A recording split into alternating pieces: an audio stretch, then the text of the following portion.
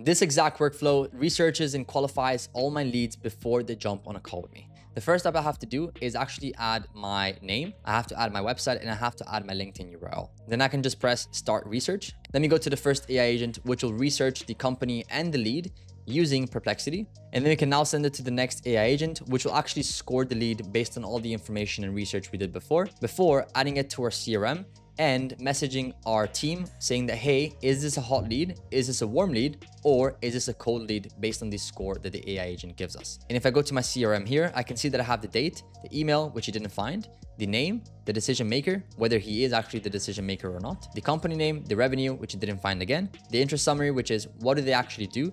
And are they interested in AI?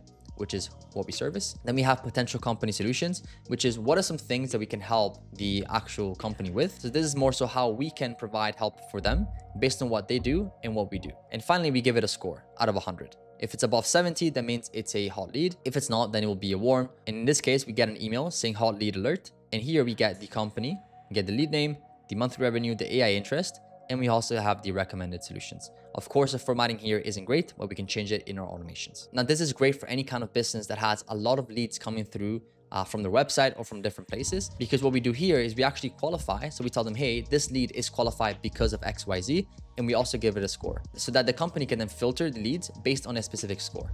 Now I've made a full video showing you exactly how I built it step by step, and I even give you the whole system for free. If you want access, make sure to check out the first link down below.